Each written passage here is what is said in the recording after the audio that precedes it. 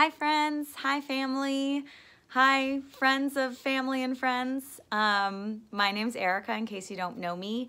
I'm a registered nurse, and I realized recently that with the spread of the coronavirus and the #1 CDC recommendation of hand washing to prevent the spread of it, I realized that I've been trained to wash my hands as an RN, but many of you have not.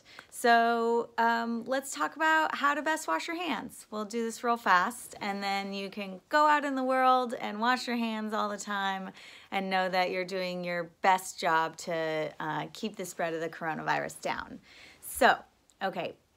The CDC says to wash your hands for 20 seconds. In nursing school, we learn to sing happy birthday. So sing happy birthday. We'll see how long this takes. Happy birthday to you. Happy birthday to you. Happy birthday, dear someone you love. Happy birthday to you. Happy birthday to you. Happy birthday to you. That was 20 seconds. So it's longer than you think. We usually say to sing it twice, and now I realize why. So sing happy birthday twice to someone you love. Think about people who you'd like to see make it to their next birthday and beyond. Another thing to know about hand washing, friction is the #1 key to getting rid of stuff. Obviously, you want to use soap and water. You don't have to use super hot water. Don't scald your hands. Warm, even cold water is fine. Just use lots of friction, get that soap lathering, and that'll be great. What else? When I wash my hands a lot, they get really dry, and sometimes if I'm not careful they get cracked and start to hurt. So I always put on lotion after. You know me, you know I love this stuff, but any lotion that you like that will get you to put it on after you dry your hands is great, because then it'll keep you washing your hands, which is the key. We don't want anybody getting painful cracks and breaks in their hands. On another note, if you are able to wash your hands, do it, as opposed to using hand sanitizer.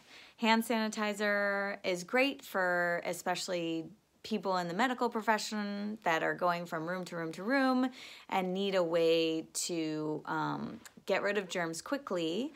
But if we're out in the world, it's not the best because it can create superbugs, but it's better than nothing. So I won't say don't use it, but I will say if you can wash your hands, wash your hands. It's way better. Better for your hands, better for the population.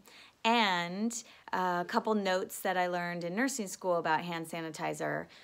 If you use it 10 times in a row, then you have to wash your hands. And if your hands are visibly soiled, like you can see dirt on them, you have to wash your hands. You can't use hand sanitizer. It won't work. Got it? Okay, so hand washing is better. If you're like me and you have long nails, do yourself a favor right now. Paint them clear or paint them something transparent so you can see if you have any gunk in there. While I'm washing my hands with my nails, I like to scrub the nails themselves. Get under there. You might sing happy birthday 3 times, who knows, to really get a good job. Get all the gunk out from under your nails. Wash your hands really well before you eat finger food, after you change your baby's diaper, before and after you go to the bathroom. Come on, guys. I know, and forgive yourself. We're not all perfect. We can't do it every time. I have kids. I understand. Do your best.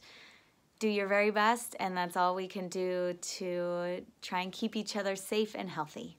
Thanks so much for watching. Share this with anybody you love who you think might benefit, and ask me questions. I'm here to help. Yeah, thanks. Bye.